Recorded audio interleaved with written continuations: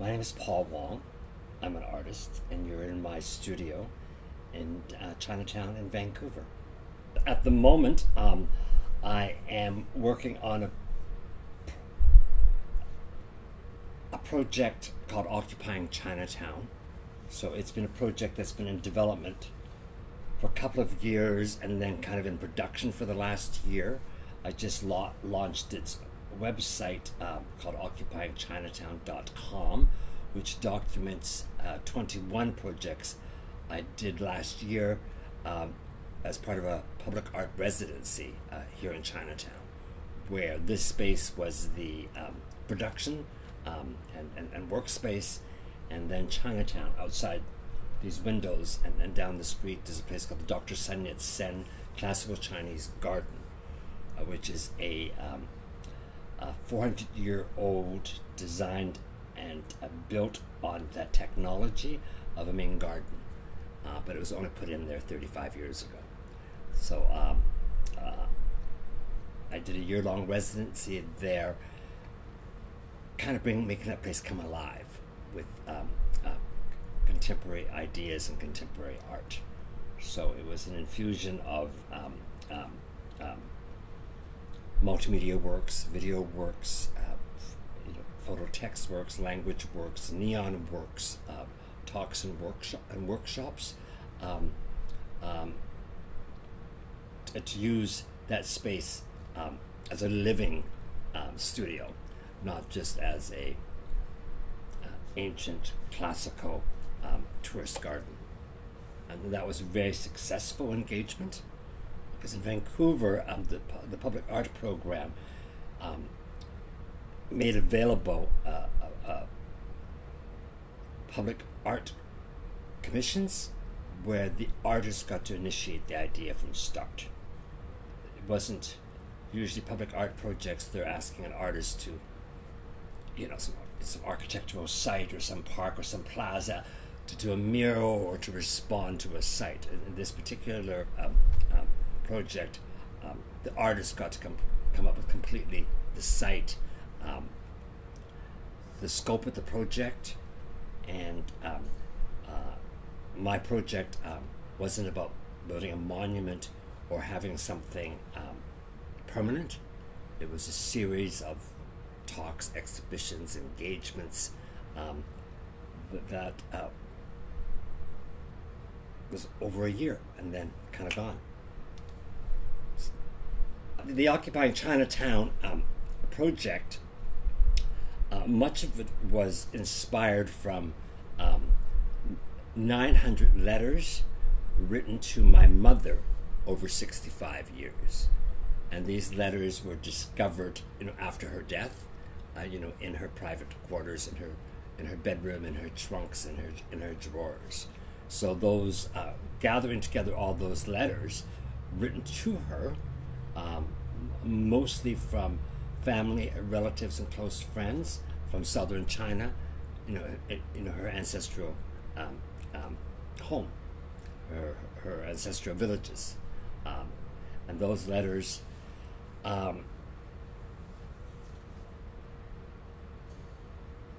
She came from a bourgeois family, and she's the only one to migrate and settle here. So there's a lot of burden in those letters. There's a lot of desperate people reporting and pleading for help. Please let my son come over. Please help us with food and money and clothing, and she became the hopes and dreams for all her siblings and family members, because she was here in Canada and they were stuck there in the brutality of the Chinese Communist Revolution. And because they all came from bourgeois families, their lives were very difficult. In fact, everything in this studio, because I got this studio at the same time as I started that residency like 14 months ago. So everything in this studio is related to everything I've done in the last year. So these spaces started out empty. So all these right here, actually, just got finished. So these are the 900 letters that have all been cataloged, scanned, and printed. So now I have work copies. So I have the originals, I have the digital copies, and then I have the print copies. So that just kind of got finished last week. So there in these binders are the 900, 2,500 pages of letters from 90 writers. And what's in the other room are several works. Mother's Cupboard, which is a series of photographs of jars from my mother's cupboard, Western brand jars filled by her special and prized Chinese traditional medicines, herbs, and ingredients that she would use in her cooking. So Mother's Cupboard became this series of examinations and deconstruction of this collection, and it's become a series of public art, big backlit prints in bus shelters across the city, and it's a series of smaller prints in kind of gallery exhibition. And there's also a video with it, which was a documentation of her talking about those herbs and showing off, telling me about her collection a number of years ago. So that series is called Mother's Cupboard. Also in there are several scrolls where I have assembled a selection of 8 letters from 4 writers, and have made a series of scrolls. 3 formal scrolls on the wall and one very 13-page table scroll that you read like a book. It's a 13-page letter. And then there's also a neon sign that says Chinese only, in Chinese only. And that's the title of the work, although literally the sign is more like Chinese limited or Chinese exclusion, which due to the discriminatory and racist immigration policies of this country, the Chinese were allowed to come as indentured workers to work in the mines and build the railways. But when that was all done, they weren't welcome to stay in this country, and certainly not welcome to come. More of us to come. So there was a thing called the Chinese Exclusion Act, which was in place for many decades. So that Chinese only or Chinese exclusion relates to that thing called the Chinese Exclusion Act, which was something implemented around 1913, 1923, and I think was finally revoked in 1947. So that was to try to keep the Chinese out by applying certain kinds of restrictions and taxations, landing fees that were to where they couldn't bring family or brides or become citizens. So the Chinese in this country were not given citizenship until 1947. And what did you learn through your mother's letters and the work that you've done around the jars? Well, first of all, I can't read, unfortunately. I can't read or write Chinese. I can understand and speak a very specific dialect that my mother spoke, which is a very regional dialect of Cantonese, which has now become, which used to be the dominant language in Chinatown, but with Mandarin having become the official language, the major language in dominant China, Cantonese, and in my case, Toisanese, is now kind of disappearing. Everyone speaks Mandarin and maybe a second or third dialect. So not being able to read or write, I've had to depend on translators to start translating some of these letters for me. So that's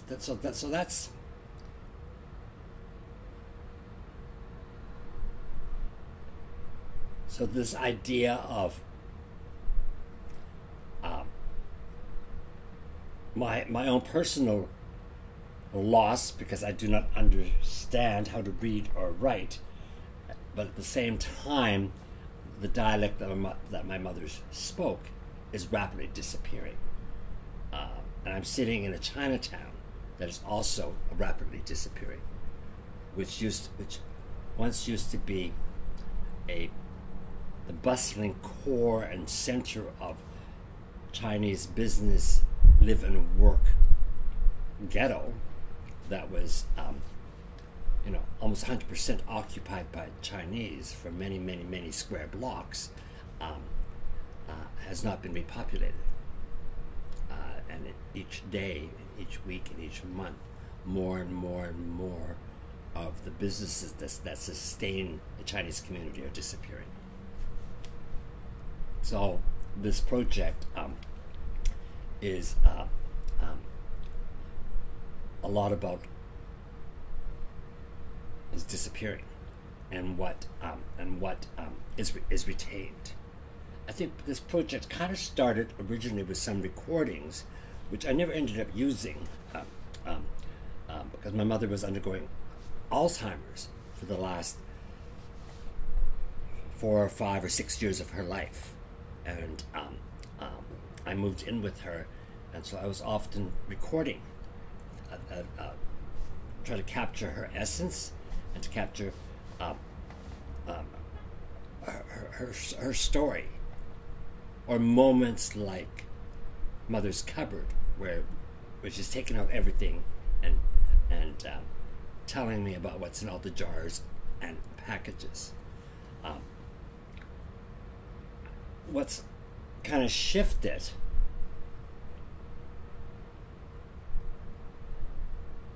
is that originally, in recording that, it was about what is being lost through one's loss of memory.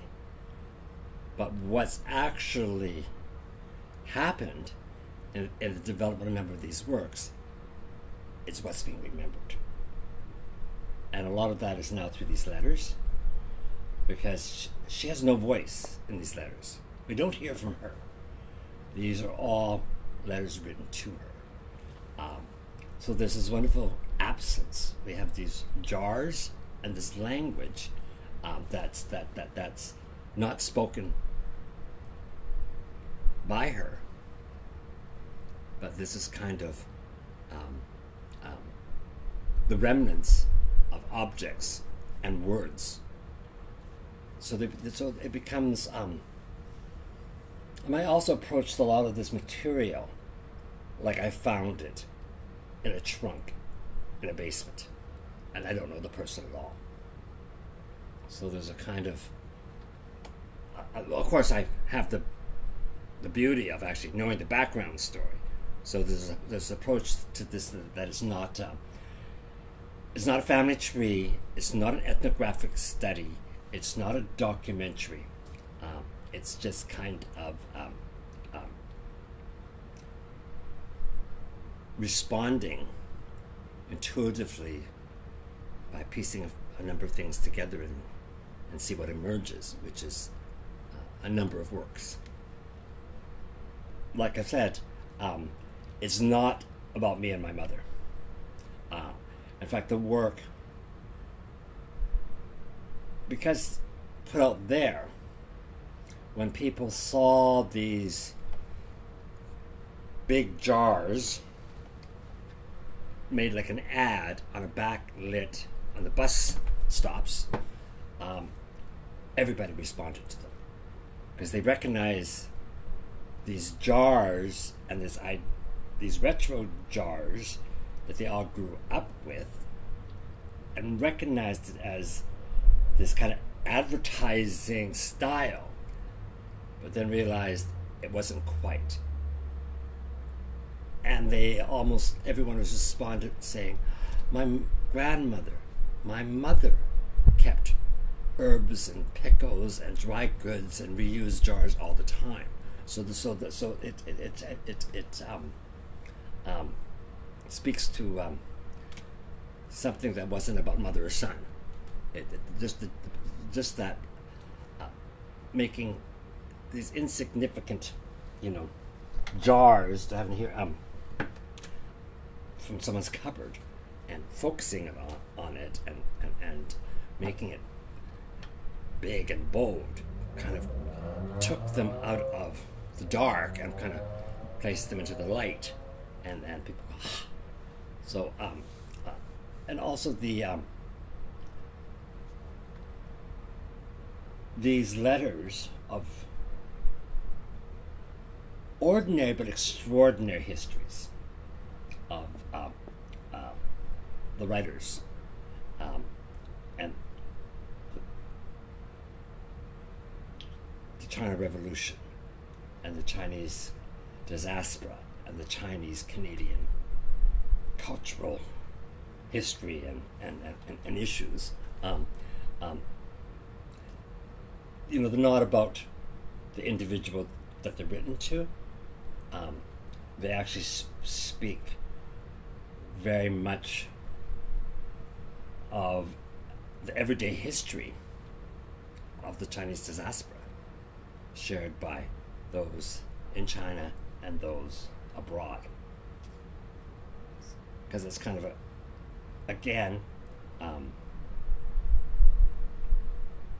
the fact that I have these and I'm doing something with these, where in many cases they would have been thrown away, or nothing done with them, or put in some archive as some kind of historical narrative. But taking it and with my artistic license and doing something else with them that's not about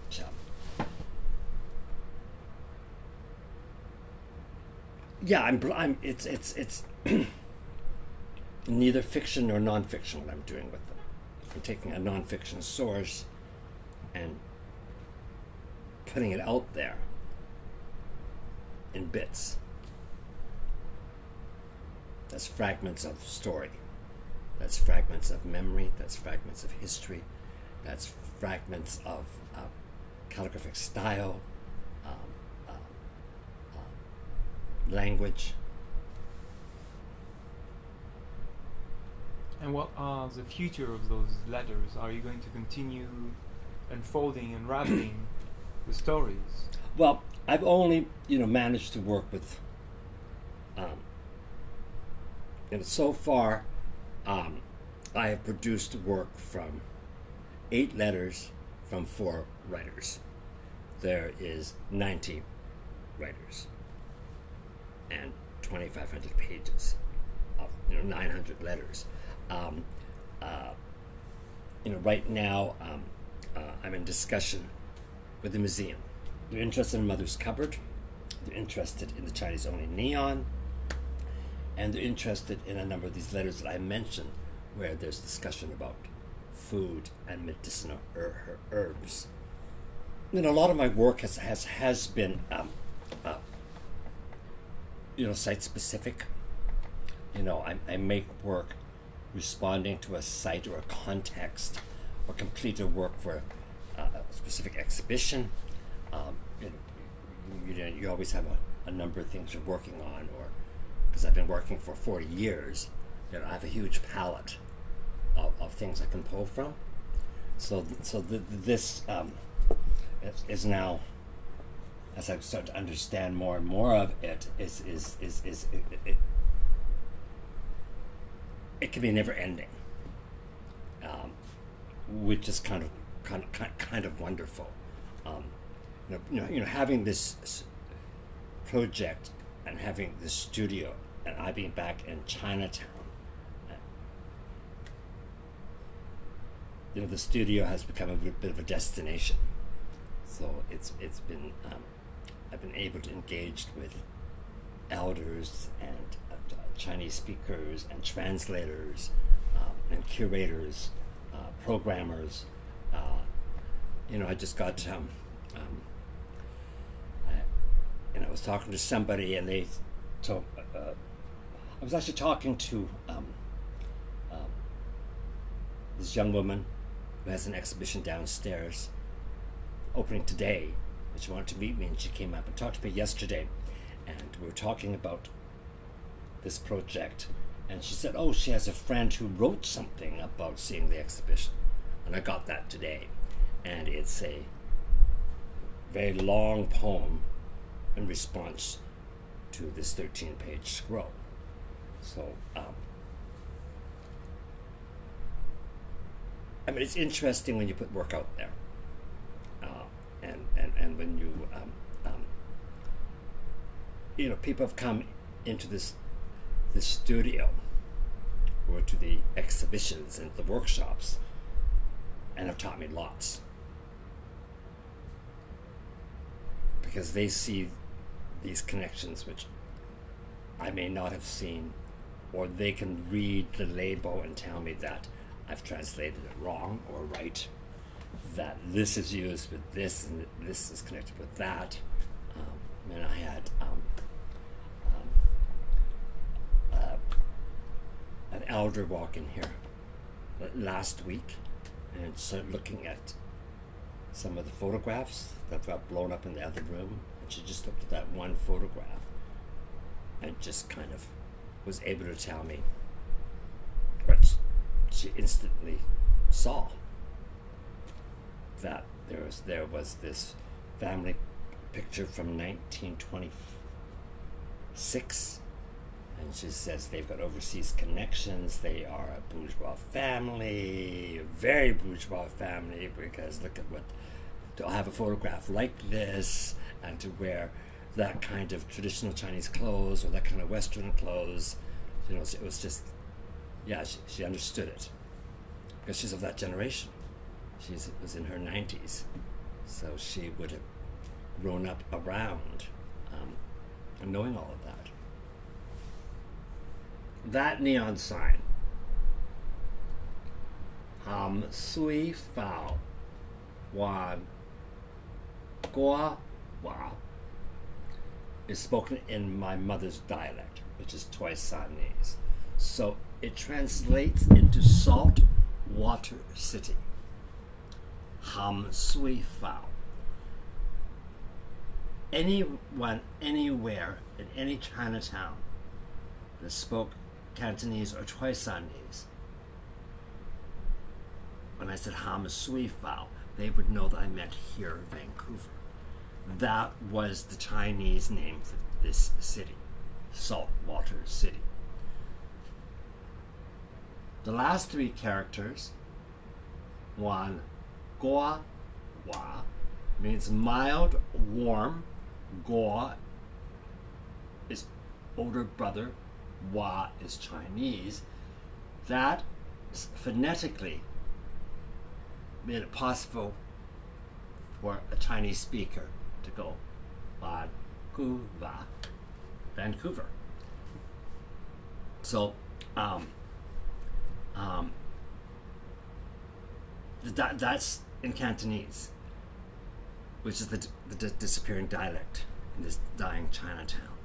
So that is an homage to the pioneers of this Chinatown, and now that that sign is being placed permanently in a very special place in Chinatown. So that was another one of the works that came out of the residency, and then there was a lot of discussion when we exhibited the sign where people thought it would go. So I had it photoshopped onto a bunch of different sites and buildings and street corners, and there was some discussion about what where people thought they would like it or didn't like it, and then I selected the final site, which actually happens to be the backside and the alleyway of what used to be the original City Hall that was just located next to Chinatown.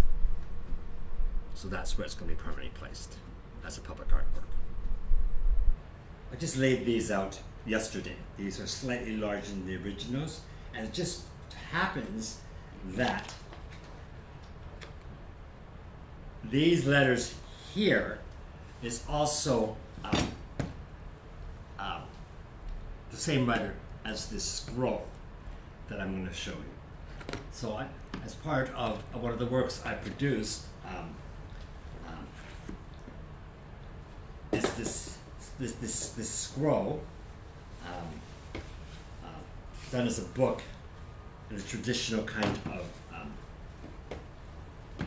scroll Chinese style, where this scroll is a 13-page letter that this woman, Tsleil or Snow, wrote to Sgsmåk. So in this 13-page letter that she wrote Sgsmåk in 1994, at the age of 55, which is the retirement age in China, she did this in one sitting, and it's kind of, how do we say it?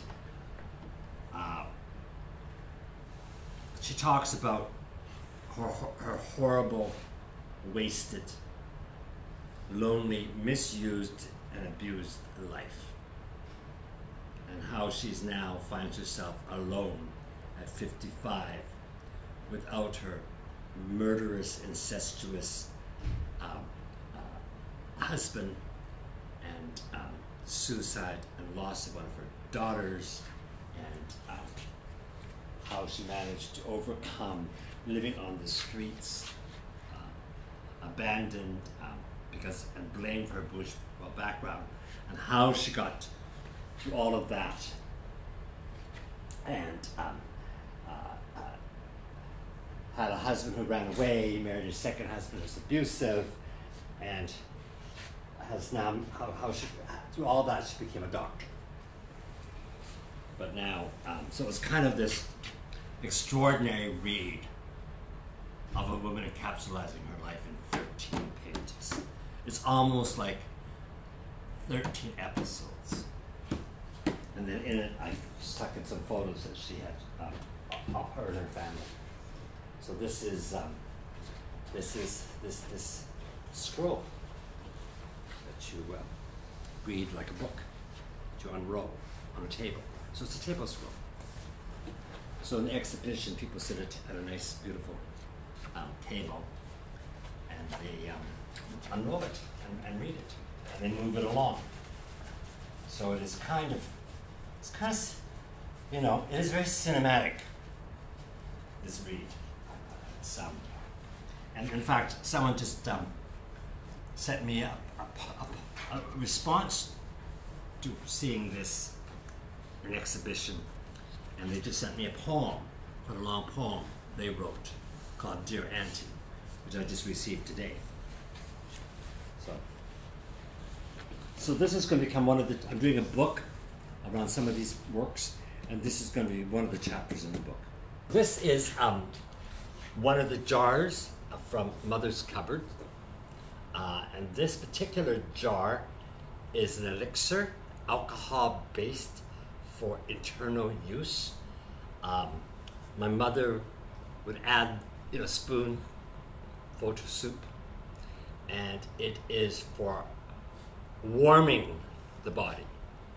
And this is snake-based. So there's snake in there, and at least a dozen other ingredients we were able to identify. So one of the workshops that we did at one of the Chinese medicine stores is I emptied the contents of this and had the herbalist, the expert, identify what each of the ingredients were. And through dumping it out, realized it was snake-based. Like this one here is also for internal use, and it's antler, deer antler based, and it also has, at least a dozen ingredients. So she was just adding to these every year, and of course there was no recipe for them. So I have no recipe. And then this, I believe, is a compound called ataʔڵ, which is iron-hitting ointment, and it's for external use, for cuts and bruises and jaundice. So that was that kind of compound.